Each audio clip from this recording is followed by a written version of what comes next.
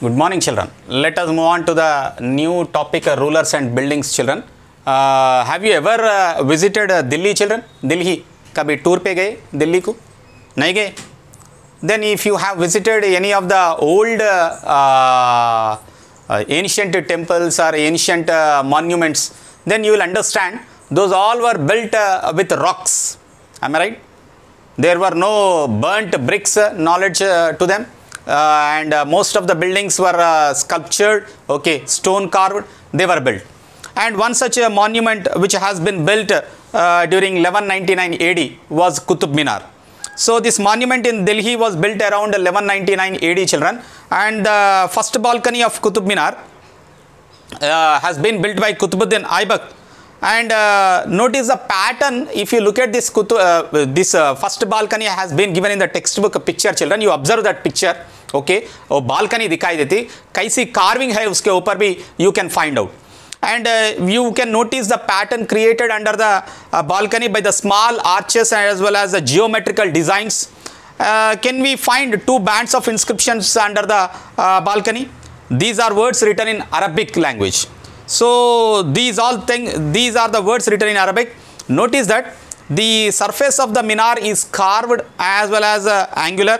Placing an inscription on such a surface requires great precision, and it is not such easy job to put the panels on it where it is an angular one hai, and you require a lot of precise knowledge to put such panels on it, and only the most skilled craftsmen could perform this task. And remember that very few buildings were made of stone and brick some 800 years ago. And what would have been the impact of building like Qutub Minar and observers in the 13th century?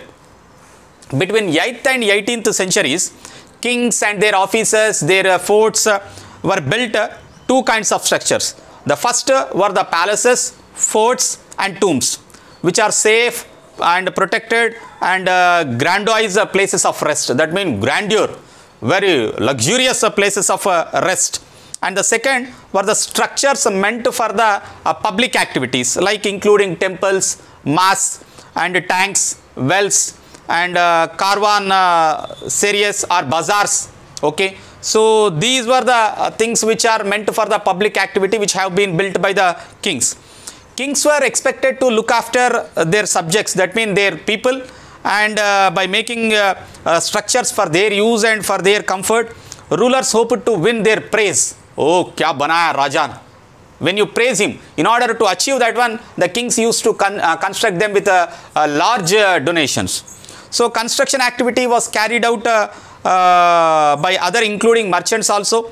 They built temples, mosques and even wells, even some reservoirs and dams were also constructed by the rulers.